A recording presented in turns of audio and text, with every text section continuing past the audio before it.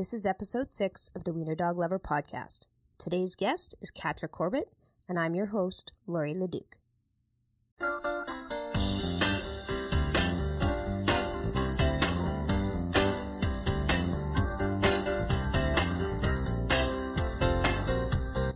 Do you have a dachshund and have questions on topics like training and nutrition? Do you want a dachshund and need help locating a breeder or finding a great rescue? Did you have a dachshund growing up and want to share some funny or heartwarming stories? Then you're in the right place. Welcome to the Wiener Dog Lover podcast, the place to be for all things dachshund. I've said it before, but it's worth saying again. My goal for this podcast is to help you create a long and loving relationship with your dachshund. My guest today is doing just that.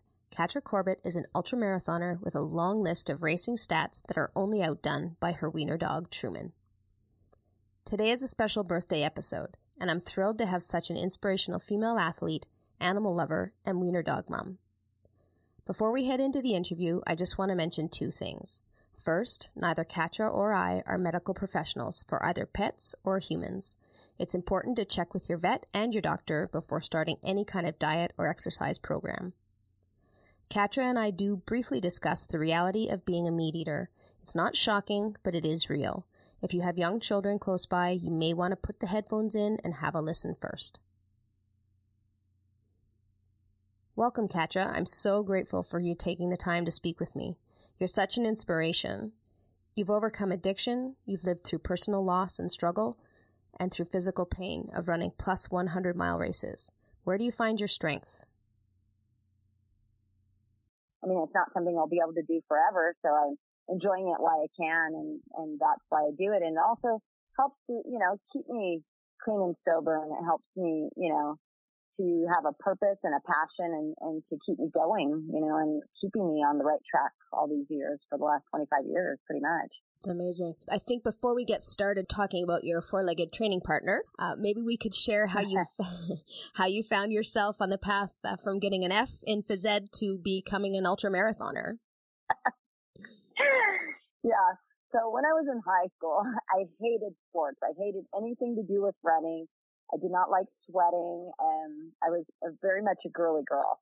And I was actually I played soccer and softball only because my dad was the coach. And my parents kind of forced me into playing these sports, but I absolutely hated running. So in school, I would refuse to dress, so I, obviously I got an F because I wouldn't participate. And so now look at me. It's funny to think back then that I absolutely hated anything to do with exercise. And, now look at me. I'm the complete opposite of that girl who I was back then. Absolutely. Things change as we get older. I think we develop a lot different interests for sure. I was listening to another interview that you gave, and you spoke about your book, Reborn on the Run. I immediately went and downloaded it and think I read it pretty much all in the same day. And in your book, you briefly, it's really good. I really enjoyed it. Congratulations on writing that. Thank you. In the book, you briefly mentioned how you were introduced to your dachshund by your boyfriend at the time. Could you maybe just share a little bit more about your first dachshund and how that led you to becoming a wiener dog lover? Sure. Wiener dog lover?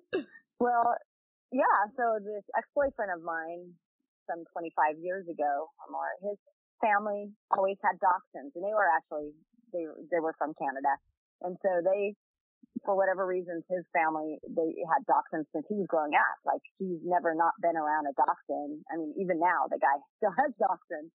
So when he was growing up, those were his brothers and sisters, his dogs. So when I got together with him, they had this dachshund named Twinkie, and I was afraid of dogs at the time because I had been bit a few times growing up, and I was just terrified of dogs. Little, big, didn't matter. I mean, they were just terrifying to me.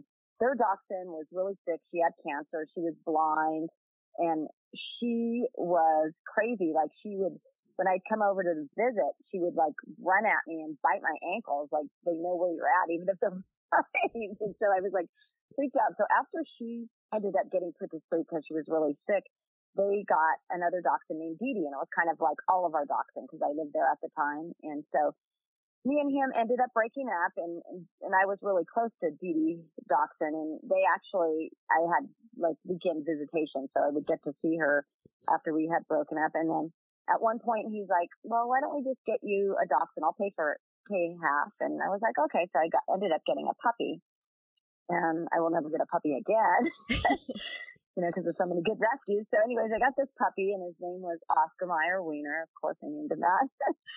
And he was just a great little guy. I mean, I'd take him running, but he would only do a few miles. And I mostly took him hiking because I was just starting to get into running at the time. So he was my cool down guy. So I'd run like my 5 miles, and then I'd go walk around the neighborhood with him after, and I'd take him out on the trail. So he ended up having surgery, and then he passed away. And then I ended up getting a rescue, and his name was Rocky Ridge. So he was my third dachshund now, I guess, yeah. And so I ended up getting Rocky Ridge, and he was actually half dachshund and half Jack Russell Terrier. So he was a really good runner. He liked to run up to about 9 miles at a time. And so when I adopted him, we weren't really sure of his age, but he was around 3 or 4. You can't really tell for sure. And anyways, he ended up getting really sick and died suddenly, and it was devastating to me. So he was about 11 when he passed away, and it was all of a sudden, like there was nothing wrong with him, and he just got really, really sick. And it ended up being, that thinks he had like an aneurysm or something like that occur, because he completely like went from being totally fine to like dying the next day. So I was really, really upset and sad, and I was like, I don't want to get another dog for a long time. And I was talking to my old roommate at the time, and he was retired, and he does all this volunteer work. And so we both started volunteering at the shelter, and then I just didn't have a lot of time to do it. So I ended up, because the hours and the days they wanted me to be there, I couldn't really be there because I had another job too. So he was retired, so he was volunteering there. And then I said, hey, we should do, because he wanted to, he was hoping to have like a rescue at the house, like a fostering at the house, and they didn't let you do that through the Humane Society where he's working. So I was telling him, oh, there's this dachshund rescue, online. We could foster for them. So he contacted them, and like the next day, a dog came. That's awesome. So that's where it all started. So, and he wasn't, he really liked my dog Rocky, but he wasn't a big dog fan. He could take it or leave it, but he would watch Rocky when I was gone. Well, this little dog, her name was Sky. He named her Sky that came. He was getting her ready to put her up on the adoption site, and he goes, I don't know what to do. He goes, I think I want to keep her. And he goes, what do I do? And I go, well, you'll know if you want to keep her. And she was really friendly and outgoing. So he ended up adopting her. So the first one was a failure on his part. So we had several others come in, and I would take them and train them and take them out running and on the trails and get them acclimated with people. And you write up a whole report on them, and then you put it up on the website, their whole bio. And so Truman was like a fifth one that came, and I was out of town, and I was on my way back, and my roommate messaged me. He goes, we got this little dachshund, and he's afraid of everything. So when you get home, he's going to be hiding. And so just to let you know, we got this little boy that we're fostering. So I came home, and I looked behind the couch, and there was this poor little guy curled up in a ball, shivering. And I was like, oh my God, this is so sad.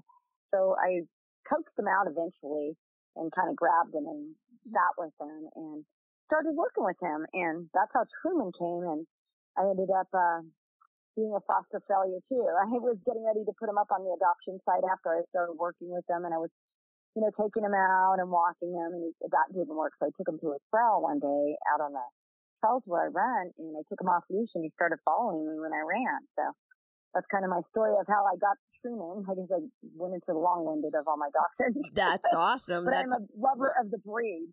I mean, the breed is just there are such characters. Every dachshund I've ever met is just like, they're so funny, and they're all different, every single one of them. That's so true. I have 3 now that are all rescue, and oh my God, yeah. I've had for many years. My grandfather introduced me to my first one many years ago, and it was kind of a rescue before we even knew rescue was a thing. And we've had a dachshund in our family ever since. So it's pretty, or once you become a Wiener dog lover, I think it just gets in your blood and you can't get rid of it. So I don't think that's a bad thing. I love the name Rocky Ridge, by the way. Rocky Ridge. That's a great name. That was great. Yeah, when he came to me, it was a different name. It was Felix. And I'm like, no. You know, they found him on the street. And I'm like, that's a cat's name. And I was out, you know how I got the name? I was out running on a trail. And I'm like, I need a different name for him. Something more masculine, something cool, something that has meaning. And I was like, oh, I was on this trail. And it's called Rocky Ridge. I'm like, oh, that's going to be his name, Rocky Ridge. So I started taking him running on that trail. That's great. Before we move on from your book, where can people get a copy of your book? They can get it on Amazon. So it's available there. Or if they want an autographed copy, and we can do a potograph too. Truman has a little stamp pad. They can actually email me at dirt, D-I-R-T, diva, D-I-V-A, 333 at gmail.com, and I'll give them the information. So it's dirtdiva333 at gmail.com if they want to get an autographed copy through me, and otherwise they can order it on Amazon. That's great. Actually, I think what I might do is I will order one with a potograph, and I will give it as a donation for we have a Wiener what's it called? Wiener Palooza here in Calgary, and I'll donate that for a little bit of a fundraiser for our rescue. Awesome. Yeah. I work with Alberta Dachshund Rescue. So I'm totally like you. I'm a firm believer in, letting dogs be dogs, and I absolutely loved when I heard that you ran with Truman. Could you just let us know more about, I guess we talked about how he came into your life, and how you started running with him. So maybe just give us a little bit of a rundown on his stats. Sure. So yeah, I started taking him on the trail, and he was afraid of everything, but running seemed to be a thing, like being out in the wilderness. And he's not a typical dachshund. He doesn't chase anything. He doesn't even know what a toy is. So let me just touch base, like where he came from. His home was a woman that was kind of a hoarder of dachshunds. She had 22 of them. And I guess she started out just having a few because she got him as a puppy, and he was actually sick. So she had no intentions of breeding, using him to stud. But she did have puppies she got rid of in mothers. And so I think she started out just meaning well and got in over her head with all these dogs. And so obviously she had to get rid of them. And she, which was nice, got a touch with the Dachshund Rescue and gave them to, all of us to, foster and then give away, to find forever home. So that's where he came from. So I think in his first 6 years, he was low man on the totem pole because he seemed to be very fearful of everything. And I think he didn't interact with those other dogs. He must have just been afraid, when he came into that group. And so, the pecking order, he must have been the low guy is all I can think of. And he never learned to play with things. So I think obviously when you have that many dogs, not all of them are going to catch on and know what to do if you don't have, teach them these things as puppies. He doesn't know fetch. He doesn't know any of that, which is probably a good thing for running. He stays right with me, and he doesn't go after a squirrel. He doesn't chase a cow. He avoids other dogs even, and it's just like, That's a perfect running partner. Exactly. That's what everybody said. How do you train Truman to stay with you? And I'm like, Truman trained himself. I have nothing to do with this. He taught himself. So anyways, so that's how I kind of started running with him and working with him and training him. So what I did is I ended up starting him, like you would train a person, So I took him out, the first few runs, just a couple of miles, and we'd run, walk, but it didn't seem like he really needed to walk. So I just thought, and I'm not running at a fast pace. I was monitoring him and letting him go at his pace. Sure. And that's really important if you're going to run with your dog. Let your dog go at its own pace. And especially having a small breed dachshund, like Truman. I mean, they have short bodies, but they can haul butts. I mean, when you see them in the Wiener dog races, that's for a short distance. Truman can do that for a long time. But he is just, and people look at dachshunds and don't really think of them as a running dog. Even my friends that are veterinarians, they say that they learn in vet school that these dogs are the poster children for bad backs. So you shouldn't do anything with these dogs. And Truman has broke the mold on that because his vet is even like, you know what? It makes absolute sense that these dogs should exercise and run. He goes, they're low to the ground. They're not jumping up on things. It's keeping them toned and slim. So it is actually good for them. So, absolutely. I totally agree. Started training him. Yeah. Just like a person. And he ramped up pretty quickly. I mean, within the first few weeks of me running with him, I put him in a 10K and he did really well, First doing races, he was nervous because it was all people, tons of beat around him, It's like, so he's starting to back and work our way and past people. And so then he got really familiar with when he got a bit, and I pinned a bib on his little harness, he knew that he was in a race and that we were running and we were going to try to pass all these people. So he took onto it really well. It was really cute to watch him. So that's how I worked it. I just worked his way up, and he ramped up pretty quickly. Within his first year, he was doing 20 milers. First year of him running, he did a marathon. And then the next year I put him in a 48-hour race. I was doing a 72 and he wasn't going to run the whole 48, but I had him come back and pace me in the afternoon. My roommate would take him home, but it was still, he was officially in the race. And so he did 32 miles in that 48 hours, but he was just coming back and forth. But that had been the farthest he ever ran. So at that point, and then I decided, well, he could do a 50K. So I signed him up for a 50K and he was able to do it. I mean, we just took our time and made sure he ate and drank, but he never got fatigued and laid down. Like you would know that a dog gets really tired and they stop, but Truman has never done that, which is amazing and kind of scary too. So he's never, even when he slows down, he just goes slower. He'll just trot slowly, but he's never got to that point where some dogs, they're just exhausted when they're out on a run and they lay down, right on the trail. He doesn't do any of that. My other dog, Rocky, would do that. He would go on strike when he got tired, and Truman hasn't done that. So it's pretty amazing. So yeah, we just worked our way up, and I mean, it still surprises me that he was able to go this far. He's done 31 miles, 50K 5 times. And this year, he's 12 now, so he's slowing down. And he did his last 50K this year, and he did his fastest time in 6 hours and 36 minutes. And so he's starting to slow down, and so he developed a heart murmur, and we're watching that. And my vet just said, let's take him down a notch, maybe not 20 miles every other week, shorten his run. So I don't take him past 15, and really now it's just more like 13, but he could still do a 13 miler each week, and he's fine, doing one long run.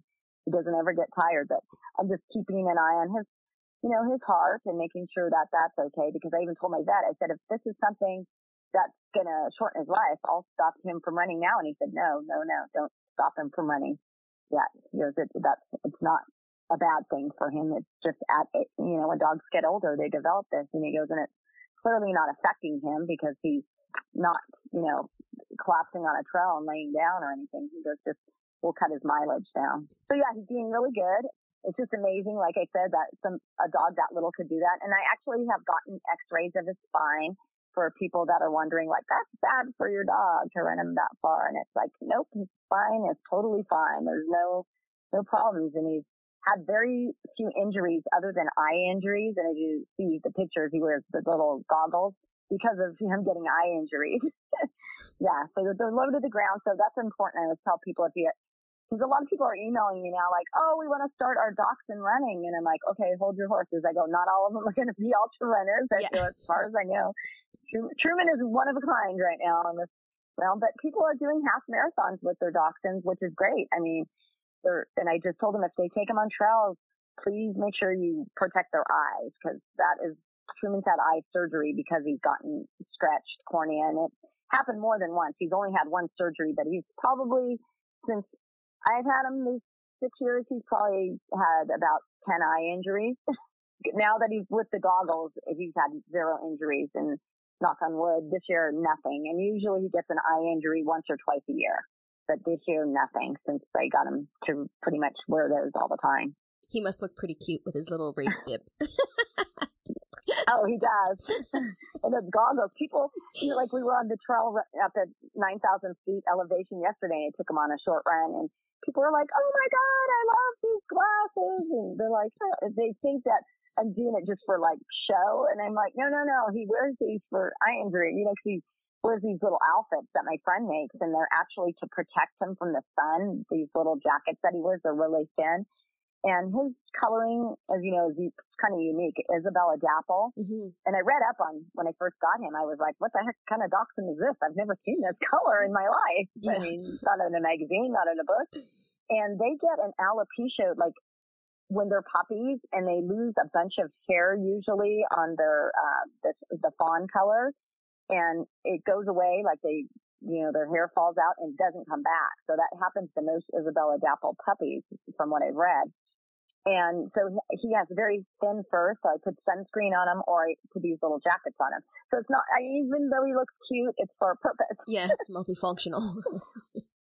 Yeah, exactly. So yeah, he's just, it's just incredibly crazy that, he is able to do what he does. And I am just so impressed. When I'm struggling in a race, I'm like, okay, the Wiener dog can run a 50K. I can certainly get through this 100 miler because a 50K is like a 100 miler for his little legs. Yeah. That's so awesome. I love that you called him your pacer. That's great. Yeah. He's come out to races at the end of a 100-mile race. And actually at the end of a 200-mile race, he has paced me to last like 15 miles to the finish line. That's awesome. That's so amazing. Yeah, he's amazing.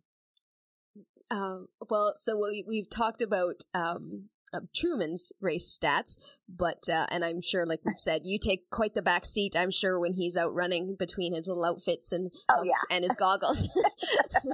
But maybe they don't care about me. They're like, wait, you run 200 miles, so what? The Wiener dog has run 50K? Yeah, absolutely. That's so funny. That would totally be me. I'd be all over the little Wiener dog, thinking he's so amazing. Yeah, they are. But you're just as inspirational. Maybe you could just share some of your amazing accomplishments on your ultras. I know you've done, I can't remember, I know I heard it, but how many ultras have you done now? Oh, God, almost 300 ultra marathons. I've done 138 100-mile runs or more in races. Yeah, I've done a lot. I mostly am doing like 100 and 200-mile races, which I really enjoy being out there for long periods of time, believe it or not. Most people are like, what? But I go, it's a challenge, and it's just, I enjoy it, especially the 200-mile races. When people hear 200, they just like, oh my God. But in a 100-mile race, you actually don't sleep. You're just going as fast as you can and getting to the finish within 30 to 36 hours in a 100-mile race. But in these 200-mile races, since it is through the mountains and it's spread out on a longer period of time, they allow for you to have sleep breaks in the time. So the race that I'm doing, it's around Mount St. Helens this Friday, and they give you 109 hours to finish it. So that is allotted for you to have sleep breaks. And usually I take a total of 5 hours sleep break, but I'll take one at like 3 hour or 100 miles into the run. I'll take a 3-hour sleep break and then go. And then towards the end, I'll take maybe a 1 or 2 hour sleep break. People think, oh my God, how could you run 200 miles? But you're taking breaks. So, and the front runners usually don't sleep that much, but they still are going to get some sleep breaking in. And a lot of it is more self-supported. So like in a 100-mile race, you got a lot of support along the course and aid stations, every usually 5 to 10 miles. In a 200-mile race, it's very remote. So these races are put on like where you have to carry a lot of supplies in case you're caught in a rainstorm. You need to be carrying a rain jacket with you or a rain poncho. You need to have extra food because you may be 5 hours in between an aid station. In a 100-mile race, you're not any longer than 3 hours or 2.5 hours to an aid station. But these, you're like 5 to 7 hours could be, depending upon how fast you're moving, because you're going like 20-mile stretches with no aid. So I always tell people it's more like as if you're on a backpacking adventure, but you're just moving fast and light. So it's called fast packing when you do that on the trails. And that's how I feel these 200-mile races are more like a fast pack. So, you just get to explore these amazing places and, traveling on foot. And I figure, well, since I'm a runner, why not, do these 200-mile races? And I've actually really enjoyed those because you're out longer and you're exploring these really cool places. So that's amazing.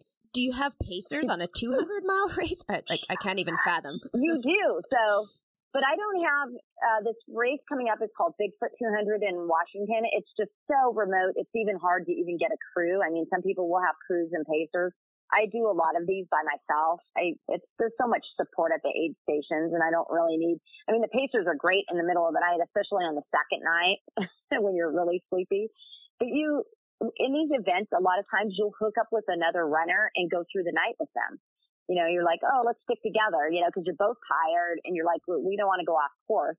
And the thing with these 200-mile races as well, you have to carry your phone and you have your maps downloaded on it because they have to mark the course like a week in advance to 2 weeks. And so things can happen, you know, a storm can come or people can vandalize. So you're required to have these maps on your phone, and you're also required to wear like a spot device, which is a GPS, so they can track you during the run. So if something does happen to you, they'll see you off course and they'll be like, oh, we need to, you know, get a rescue for this person or whatever.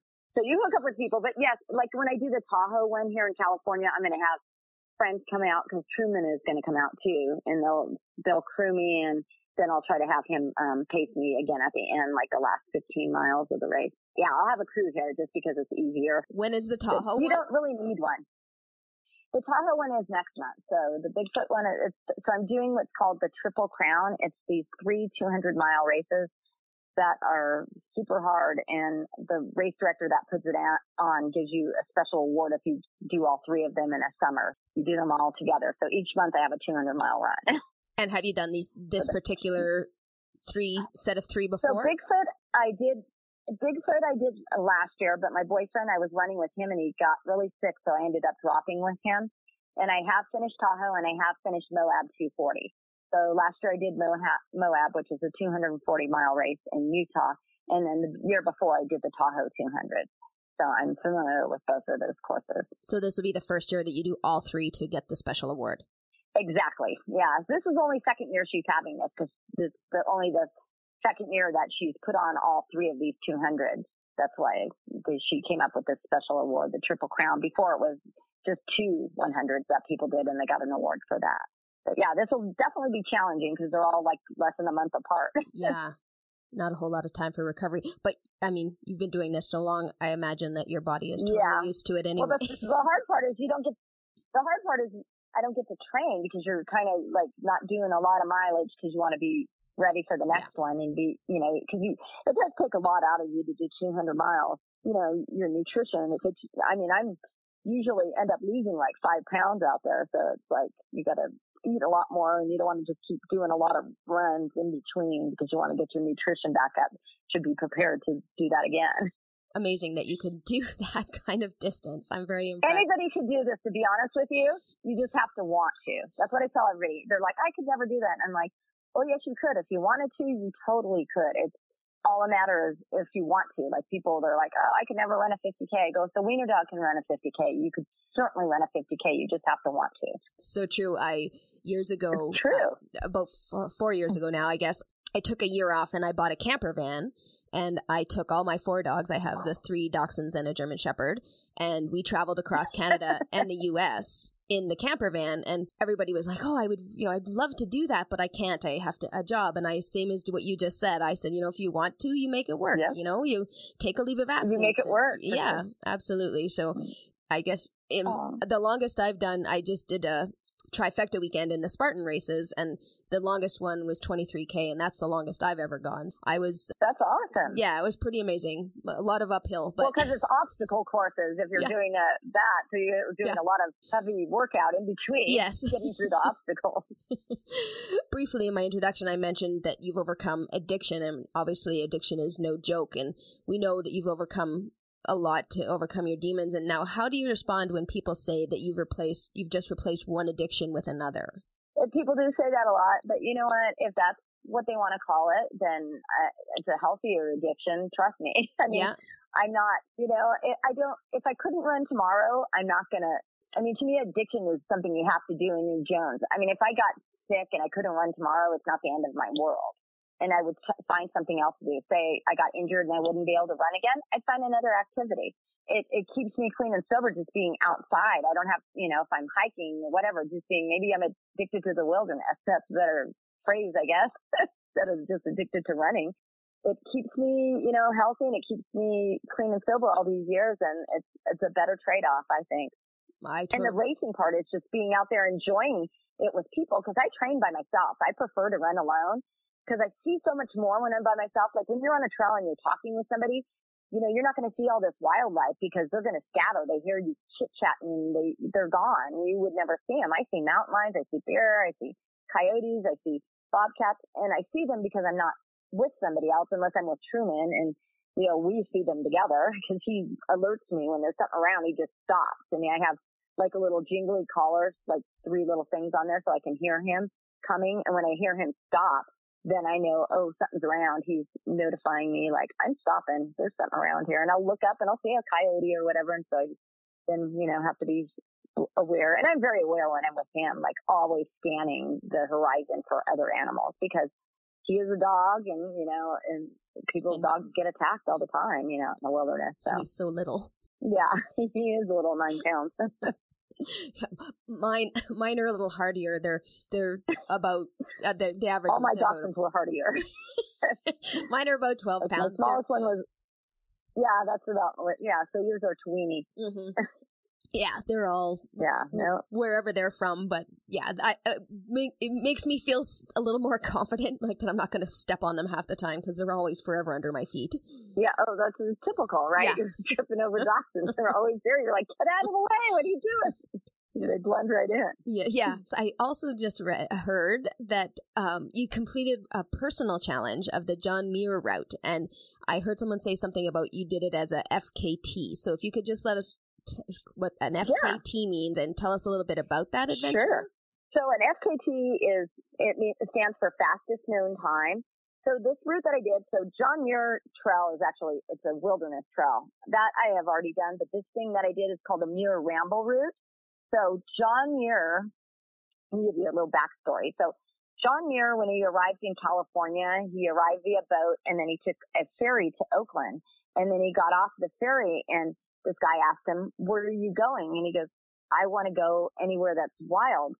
And the guy responded, well, if you go this way, this is where all the tourists are going, heading to Yosemite. And he mentioned he wanted to go to Yosemite.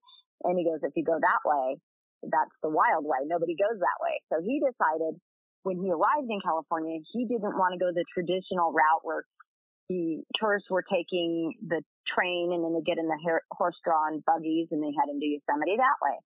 He decided he would walk. And so I did the route that he actually walked 150 years ago.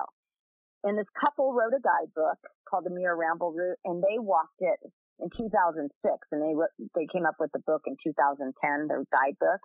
So I had seen this book in REI like 8 years ago, and I picked it up, and I was like, I'm going to run this. I'm going to run this route. And so they made it as close as possible to the route that John Muir took, because obviously some of it is like a freeway now and you can't go on the freeway. So they brought you into these really cool places, like along, canals, along, like bike trails along the bay. It was actually, and I thought it was going to be flat. It was definitely a challenge. They had me going up these fire breaks, and I kept thinking fire roads. I know what fire roads. I run on fire roads all the time, but a fire break is just made by tractors and they go up and straight down. It's just, and they took you and they put you on those areas through like sections that had highways going through it, so you didn't have to walk along the highway. But in reality, John Muir was down below on the highway because it was a toll road once upon a time. So it was really cool. So I ended up, I looked into it and I couldn't find anybody that ran it. There was people that have biked it and this couple hiked it. And I actually, when I was doing it, I met a woman that was walking it as well, hiking it, and she only knew who we were because she saw my crew vehicle that had said Muir Ramble Route, and she drove up. She was only doing 10 miles a day, and her and her partner were getting ready to go camp out, and she's like, is somebody who's doing the Muir Ramble Route? And then I heard her, and I said, I am. She goes, I'm doing it too. And I was like, what? And then we talked, and I told her I was running it, and she was walking it. So not too many people have done it. So when I finished, my goal was 6 days, and I did this 4 days after completing a 150-mile race, which was not the smartest thing. I did a desert multi-day staged race. And so I decided, I'll just take it easy because it didn't really matter, my time, as long as, I finished myself. If I finished in 7 days, that was really good. And so that's what I did. And so I actually helped put that route on the maps, because people wrote a guidebook. And so now it's on the fastest known time website. So if anybody else wants to do it, they can look at my time and my route and, all my information from me doing it. And so, yeah, that's a book I saw, and I decided to do it. And so now I moved out of the Bay Area where I was living, which was near San Francisco, and I'm living on the east side of the Sierras, which is kind of on the other side of Yosemite, the back side of Yosemite. And so I'm right up against the mountains, and I can, be training up in the mountains, which is great. And when I first moved to Bishop, I kept seeing this logo that said the El Camino Sierra route, or the El Camino Sierra, El Camino Sierra route. And I was like, what the heck is this El Camino Sierra route? So I Googled it, and I found out there's this 424-mile route that goes from Los Angeles all the way to Lake Tahoe. That was one of the very first mountain routes that they designated in California 150 years ago for tourists to come and drive along to come through the Sierras and the mountain ranges. So I'm going to actually run it. I decided. What did you say? 420? 424 miles, yeah. And I'm going to do it actually on September 20th. Of this year? In between my 200-mile races. So I'm adding that into my mix of 200-mile races, by the way. Oh my goodness, you're like the Energizer Bunny.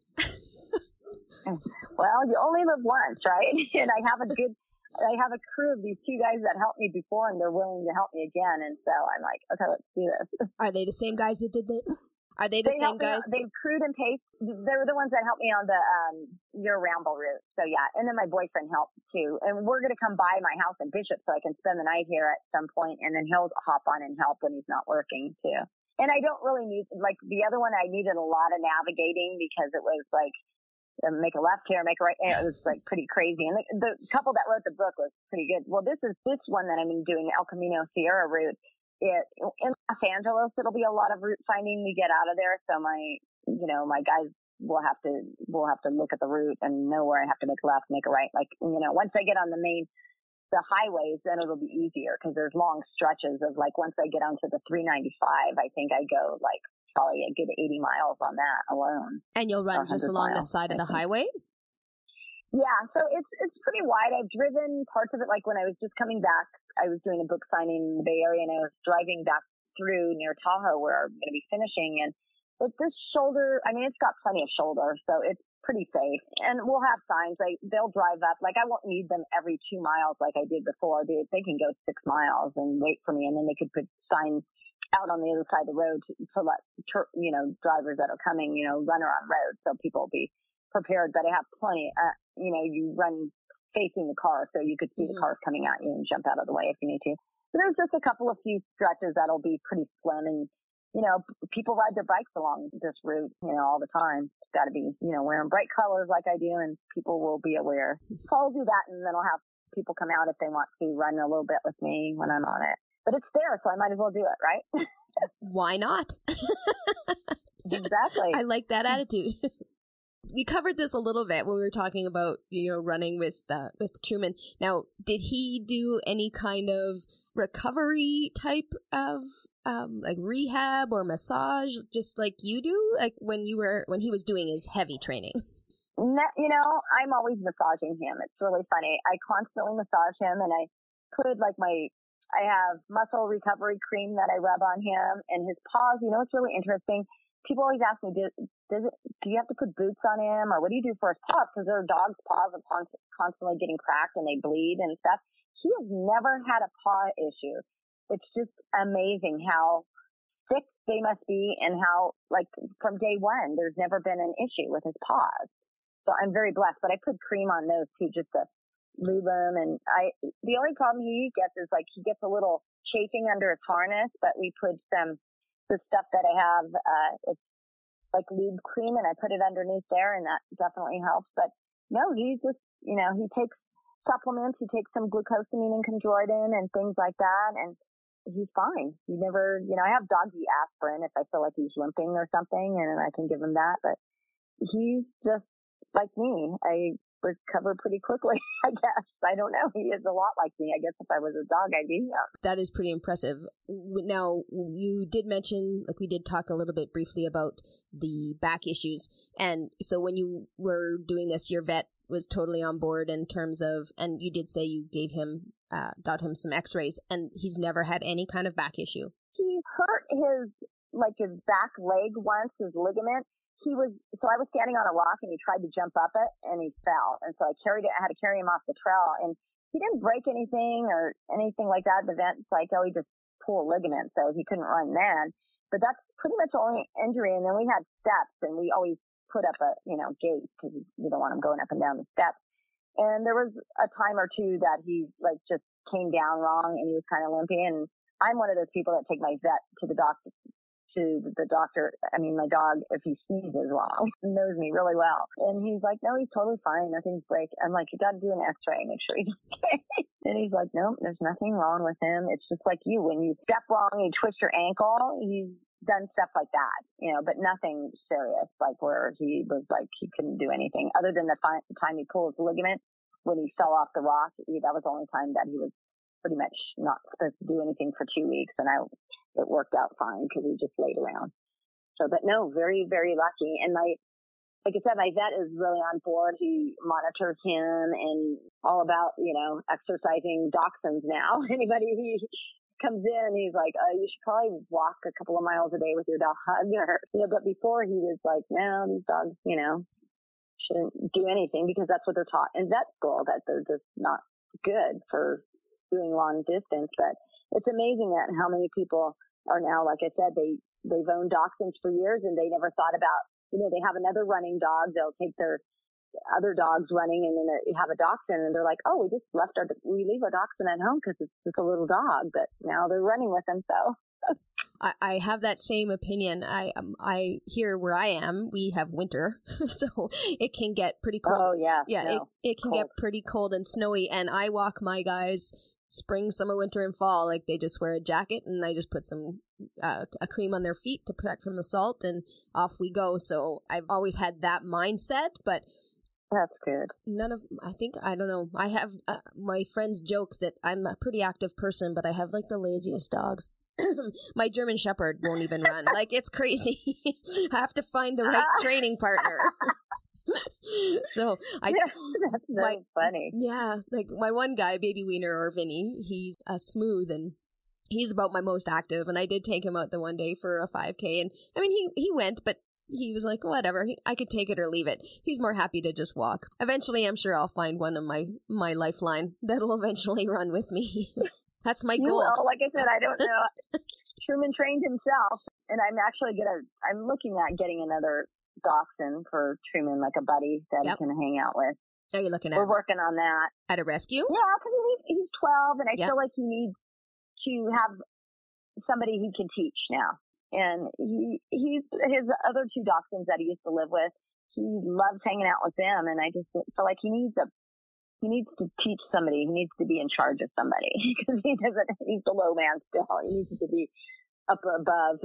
So when we lived with my old roommate a few years ago, when he got his last dachshund that he fostered and then he decided to adopt, Truman was in charge of that guy. His name was Tyler. So Truman had somebody that he could boss around at one point in his life. So that's why I'm like, oh, he needs another guy to boss around. So, but he's funny. Like if we go and visit them now, if either one of my old roommate's dogs come up to me, Truman will growl at them. He doesn't want any other dogs next to me. It's so funny to see him do that. But it's only since he's lived on his own, like when he moved away from them in the last 2 years, he's become more confident. It's funny. He barks when somebody knocks at the door, or he'll bark when somebody comes in the house.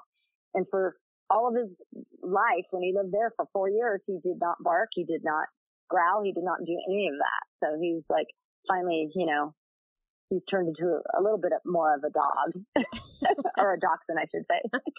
That's funny. And he's getting like that with food. He never used to be a food guy. And now he's like, after he finishes his food, he's like over at our food wanting to eat. And he never was like that. Huh. And it's like, get away, go sit down. So what do you feed him? So I feed him, so he eats a gluten-free, wheat-free dog food. I feed him the Catra and Pollock senior formula. And then he eats I mix in a wet food with that. And then I give him fish oil and I give him probiotics in his food and stuff like that too. So that works really good because I was giving him one that wasn't necessarily, gluten-free and all of that when I first got him for the first year. And skin. He has kind of a skin condition, almost like an eczema, and now it's completely cleared. So food that I give him is soy-free, gluten-free, and all of that, and it works really well for him. And I started him on the senior formula because I was giving him the regular formula with smaller kibble, and he started eating his poop. And I was like, oh, gross. So I took him to the vet. I'm like, why is he eating his poop? I have to clean the poop up right away. Or it might have been the cat's poops in the yard, but a couple of times he came in with pieces of poop. And I was like, this is disgusting. And he goes, what are you feeding him? And then I told him, he goes, no, you need a senior formula that has more fiber in it. And I was like, oh. And so I started him on the senior formula, and he never did that again. For anybody out there that's listening.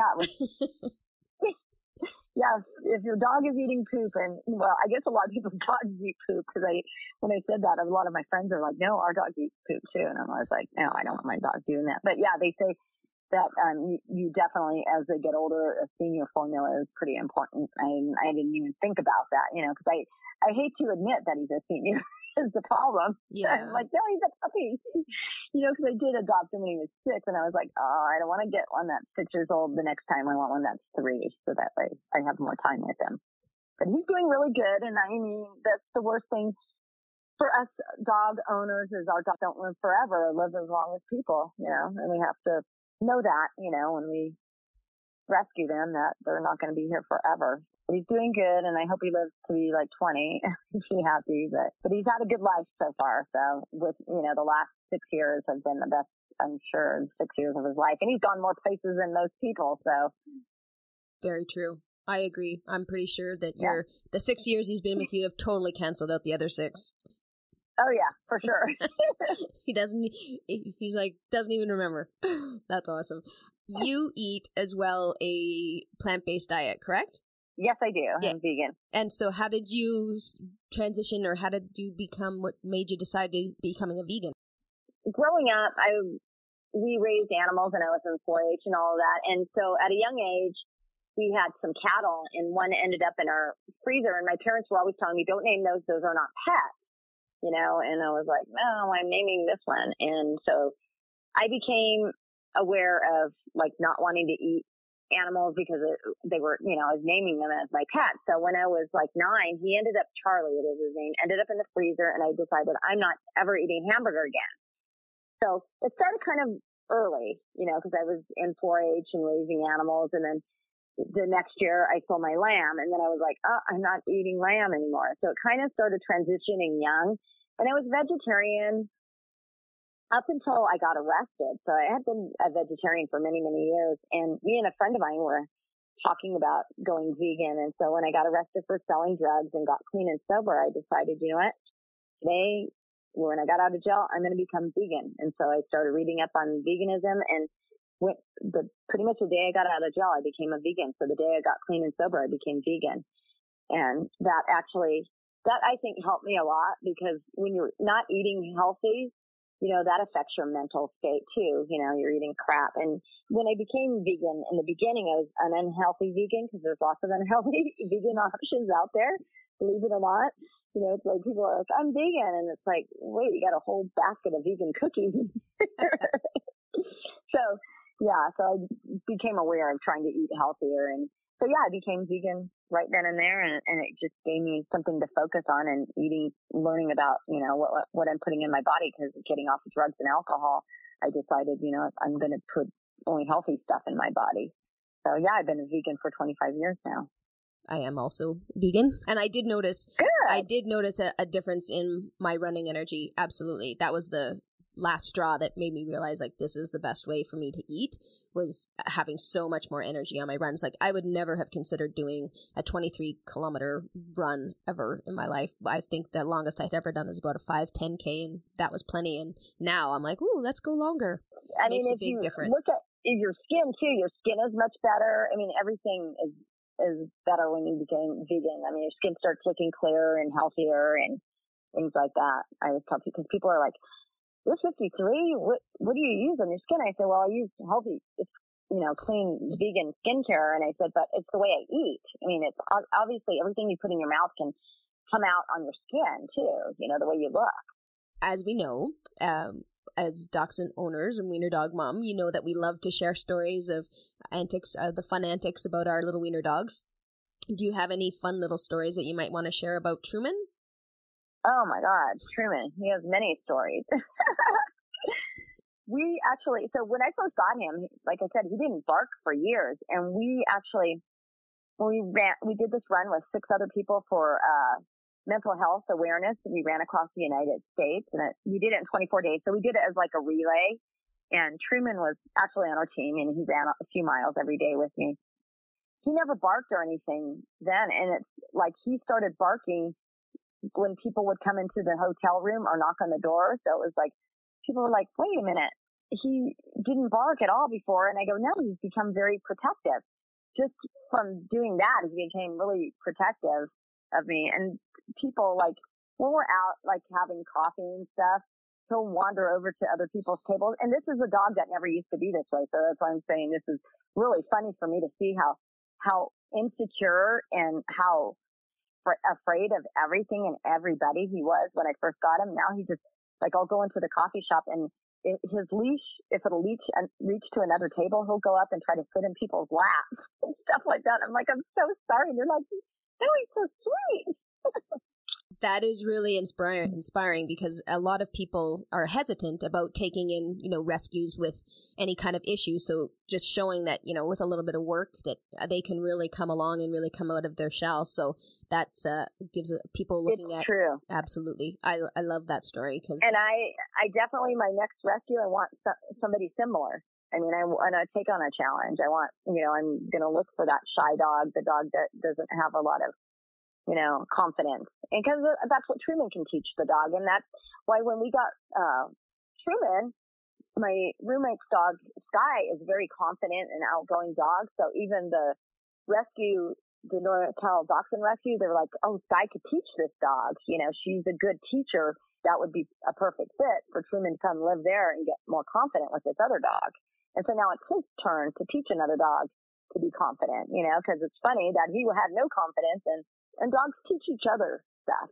So that's why I'm like, I want to get another guide, and I keep looking, and I emailed the people that I used to do Dachshund Rescue with, and I'm 6 hours drive away from them, but she's keeping her eye out on a similar Truman story for me. So that'll be my next guy that's similar to Truman. That's great. Thrilled that you're still looking at a rescue.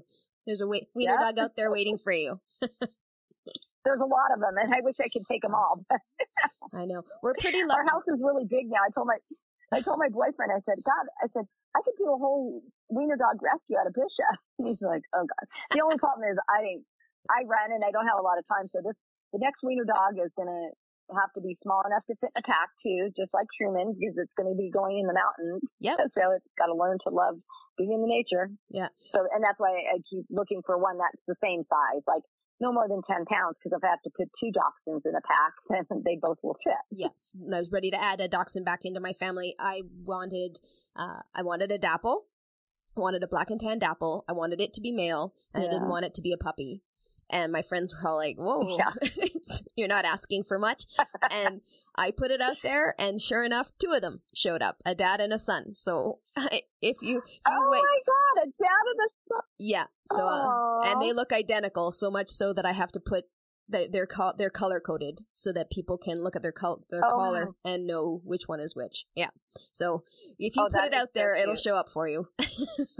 Well, I'm looking for a piebald. Well, so there you go. My next one. I keep saying I want a little boy piebald. So he'll show up. There's been a couple that have come through on the rescue, and they got swiped up right away. That's why I told my rescue lady, Lindy, I'm like, make sure you put me, on the list there. I definitely want one. So, well, now it's out there. I think that would be a nice.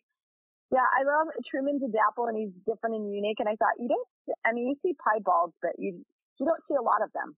So I thought, and a lot of people get puppies and they get piebalds, a lot of older people, and they get sick, and then their family members can't take these dogs. That's how a lot of them come in the rescue. Would like to get one like that and then just work with it. So I'm putting it out there. Yes, piebalds come to me.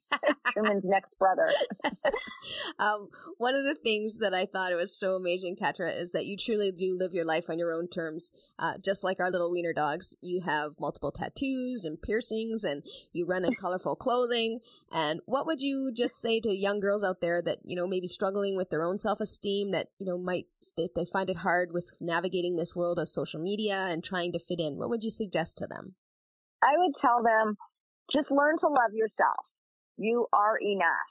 Don't look at people's, especially, yes, you're right, with social media now, it's so much harder for, I think, young girls. It was hard enough for us when we were young, these images of women in the magazines and on the cover of Vogue. And, that's not reality. And I actually have had friends that were supermodels. That is not reality. That's not how people really look. I mean, even with the makeup on, it's all airbrush. It's all fake. People can fake the way they look in photos now. You see these photos of people on Instagram or wherever, and it's not really how they look in person. You can fluff your picture. It's like, just love yourself, be happy with yourself. And when you're happy with yourself, good things happen. And I want to, especially for young girls, find something that you love doing, whether it be dance or sports, and just find something that's going to build your confidence, because that's really important, and that'll take you far. And if you can find a sport that you like, that's even better, because that can get you places into a college and, things like that. And it's a good confidence booster.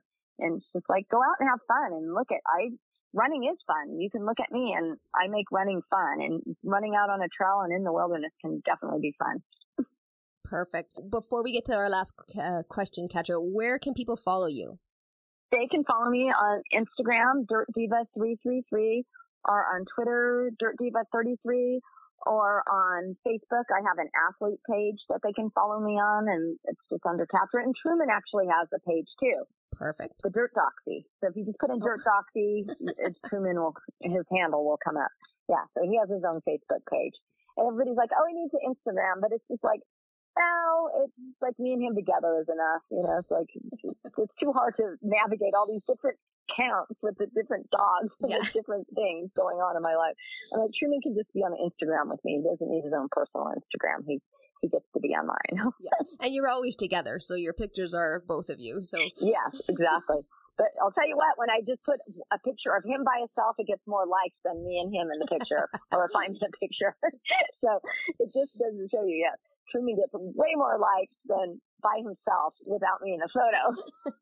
One final question that I kind of ask everybody, Catra, is dogs are such amazing teachers. So what would you say is the most important thing that you've learned from having a wiener dog in your life? Oh, wow.